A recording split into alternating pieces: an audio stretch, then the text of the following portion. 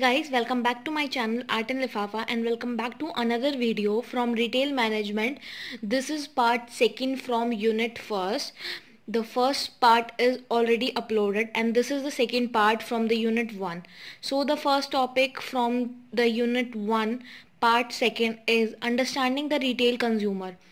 जब हम रिटेलिंग की बात करते हैं तो हमें अपने कंज्यूमर को अंडरस्टैंड करना भी बहुत ज़रूरी होता है, क्योंकि रिटेलर डायरेक्ट कांटेक्ट में होते हैं कंज्यूमर के, मैन्युफैक्चरर डायरेक्ट कांटेक्ट में नहीं होते। इसलिए रिटेलर को अपने कंज्यूमर को अंडरस्टैंड करना बहुत ज़रूरी होता है, तब भी उनकी जो सेलिंग होती है वो प्रॉपरली तरीके से होती है।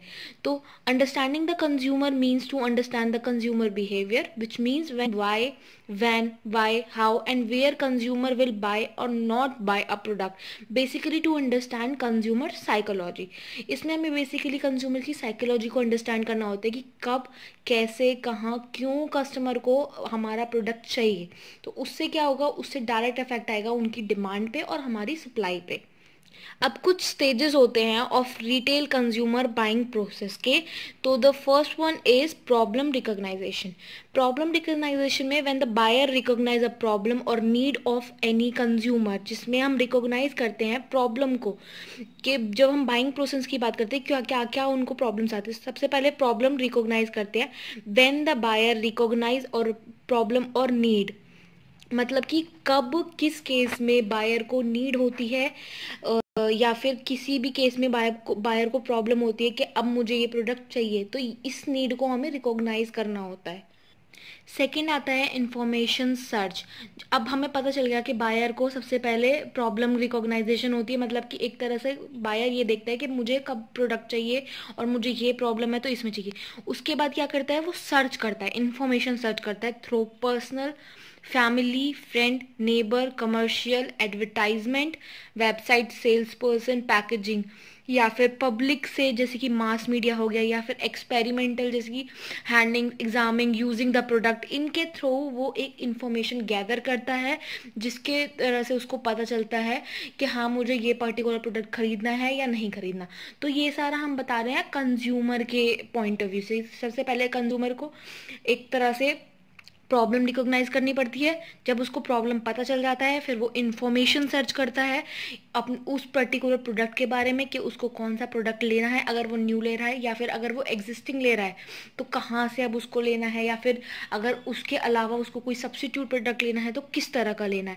तो उसके बाद वो इन्फॉर्मेशन सर्च करता है। उसके बाद थर्ड वो क्या करता है, evaluation of alternative through attention on benefit. अब उसके पास काफ़ी सारी इन्फॉर्मेशन हो जाती है कि अलग अलग प्रोडक्ट्स की, अलग अलग शॉप्स की, अलग अलग रिटेलिंग की। तो उसके बाद क्या करता है, वो उन सब अल्टरनेटिव्स में से इवेल्युएशन करता है सबके बेनिफिट्स को मैच करके, फिर उसका जिसका बेनिफिट उसको अच्छा लगता है उसको फर्दर लेके आता है। उसके बाद वो क्या करता है, retail outlet selection and purchase decision from where to bye and which brand to bye.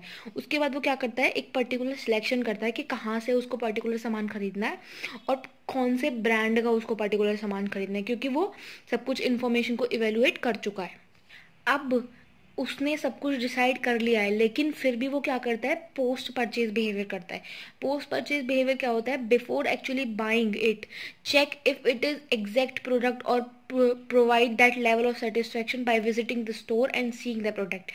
Online जब हम बात करते हैं कोई भी परचेजिंग की, तब हम पोस्ट परचेज बिहेवियर नहीं चेक करते, क्योंकि उसमें हमें डायरेक्ट वो प्रोडक्ट ऑनलाइन रिसीव होता है। लेकिन अगर हम किसी रिटेल शॉप पे जाके हम पर्टिकुलर प्रोडक्ट को चेक करते हैं तो वो उसको हम बोलते हैं पोस्ट परचेज बिहेवियर, जहाँ पे हम लेने से पहले उस प्रोडक्ट को चेक करते हैं, चेकआउट करते हैं कि क्या ये हमारी सेटिस्फेक्शन को मैच कर पाएगा या नहीं।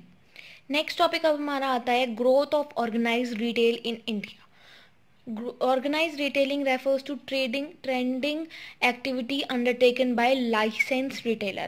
तो अब ग्रोथ की अगर हम बात करें इंडिया में रिटेलर्स की, तो बहुत अच्छी ग्रोथ है रिटेलर्स की इंडिया में, जिनके पास लाइसेंस, जो हमारे लाइसेंस रिटेलर होते हैं, क्योंकि उनको किसी भी तरह का इलीगल इशू नहीं हो पाता, क्योंकि उनके पास ऑलरेडी लाइसेंस है अपने प्रोडक्ट को जो बाहर मैन्युफैक्चर से आ रहा है उसको पर्टिकुलर अच्छे तरीके से सेल करने के लिए। तो वो हमारे एक ऑर्गेनाइज्ड रिटेलर होते हैं। Those who are registered for sales tax, income tax, etc. are Organized retailer outlet is a place where the product attribute in terms of quality, quantity, price, service and less dissatisfaction. Organise retailer outlet क्या होता है, जहाँ पे जो हमारे products होते हैं उनका एट्रीब्यूट क्या होता है, मतलब कि उनका क्वालिटी अच्छा होता है, क्वांटिटी में वो प्रोडक्ट देते हैं, प्राइस उनका प्रॉपरली होता है और जो उनकी सर्विसेज होते हैं वो बहुत अच्छी होती हैं और जो उनकी सर्विसेज का सेटिस्फेक्शन होता है वो काफ़ी सही होता है इन कंपैरिजन टू जो हमारे लाइसेंस्ड रिटेलर नहीं है, क्योंकि लाइसेंस रिटेलर की हम गारंटी नहीं दे सकते, लेकिन क्योंकि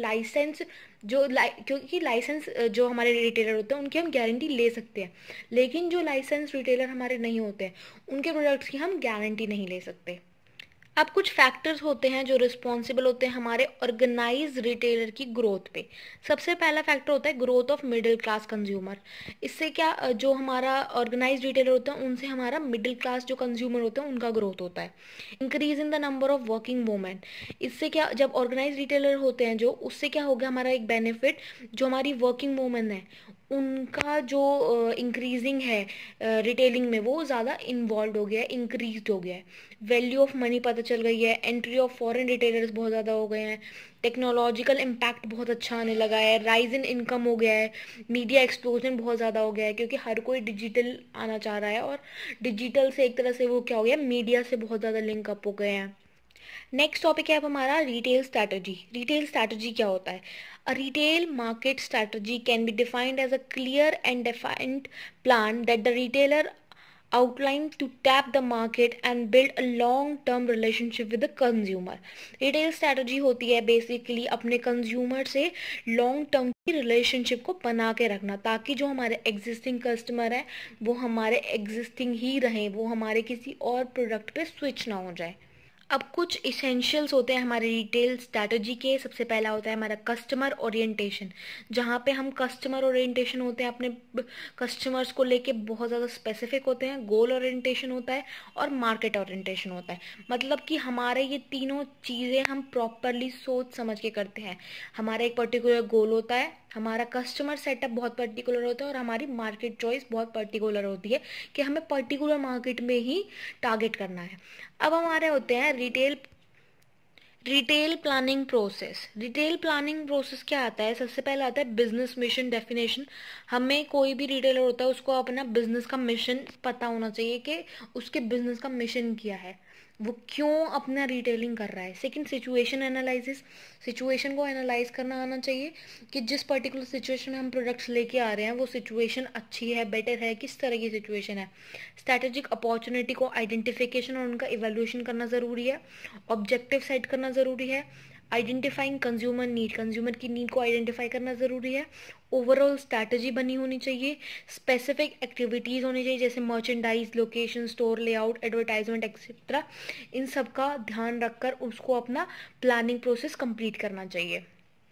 अब बात आती है important part of the retail management, जो हमारा होता है growth strategy for retailer. Growth strategy for retailer में हमारी 4 चीज़ें आती हैं: market penetration, market expansion, format development and diversification.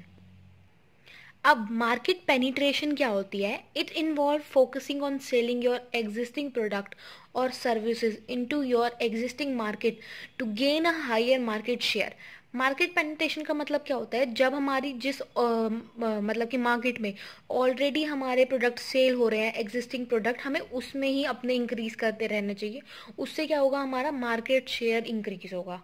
Market expansion क्या होता है? जहाँ पे a market expansion opportunity employee the existing retail format in new market segment in order to achieve higher cell and profit margin. Market expansion में क्या करते हैं? हम एक न्यू मार्केट सेगमेंट में जाते हैं अपना एग्जिस्टिंग प्रोडक्ट लेके, ताकि जो हमारा प्रॉफिट मार्जिन है वो हाई हो और हमारी जो सेल है वो बढ़े। क्योंकि एक मार्केट में हमारा ऑलरेडी हो रहा है, यहाँ पे हम एक्सपेंशन मतलब बढ़ा रहे हैं, दूसरे मार्केट में उसको लेके जा रहे हैं। पेनिट्रेशन में हम क्या कर रहे थे? जहाँ पे सेल हो रहा था वहीं पे और एक्स्ट्रा सेल कर रहे थे, लेकिन एक्सपेंशन में हम अपनी मार्केट बढ़ा रहे हैं। उसके बाद आता है हमारा retail format development. Retail format development क्या कहता है? It means by involves offering a new retail format, a format with a different retail mix in existing market. For example, store based retailer going into electronic retailing. Suppose कोई एक ऐसा store है जो shoes cell करता है और वो वही स्टोर इलेक्ट्रॉनिक के भी सामान बेचना शुरू कर दे, तो एक तरह से वो जिसको हम बोलते हैं प्रोडक्ट मिक्स, मतलब कि एक ही प्रोडक्ट सेल करता था लेकिन अब कोई और प्रोडक्ट भी वो अपने साथ इन्वॉल्व कर रहा है। जैसे कि अगर आपने मार्केट में देखा होगा, कई शॉप्स ऐसी भी होती हैं जिनके पास क्लोथिंग भी होता है, शूज भी होता है, और कई शॉप ऐसी भी होती है जिनके पास क्लोथिंग और ज्वेलरी, गोल्ड ज्वेलरी दोनों होते हैं। तो वो फॉर्मेट आता है हमारा रिटेल फॉर्मेट डेवलपमेंट। नेक्स्ट और लास्ट होता है हमारा डाइवर्सिफिकेशन। डाइवर्सिफिकेशन क्या कहता है? New market and new retailer. For example, computer manufacture started manufacturing calculator. जैसे कि एक कंप्यूटर मैन्युफैक्चरिंग करने वाली ऑर्गेनाइजेशन थी, उसी ऑर्गेनाइजेशन ने कैलकुलेटर मैन्युफैक्चर करना स्टार्ट कर दिया, मतलब कि डाइवर्सिफिकेशन कर दिया, न्यू प्रोडक्ट भी और न्यू मार्केट भी। लास्ट टॉपिक होता है हमारा यूनिट फर्स्ट का, ethical issue in retailing. Ethical issue हमारे हर चीज़ में इन्वॉल्व होता है, चाहे हम बिजनेस की बात करें, चाहे हम घर की बात करें। अब एथिकल इशू हमारा रिटेलिंग क्या कहता है?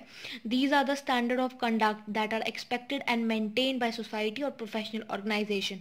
Retailer must recognise that they not only serve their consumer but also act as a standard of society in creating better economic transaction। जैसे कि रिस्पॉन्सिबिलिटी ऑफ द रिटेलर, अपनी रिस्पॉन्सिबिलिटी को properly तरीके से निभाए, honesty and quality products they, honesty के साथ काम करें और क्वालिटी प्रोडक्ट्स दे, ऑर्गेनाइजेशनल रिलेशनशिप को मेंटेन करें, conduct business as to build long term loyalty, एक लॉन्ग टर्म लॉयल्टी बना के चलें, ट्रस्ट इन रिटेलिंग सिस्टम में एक ट्रस्ट बिल्ड करके चलें। So guys, this is all about unit first part second. If you have any doubt, do let me know in the comment section below and also check my playlist for more further information.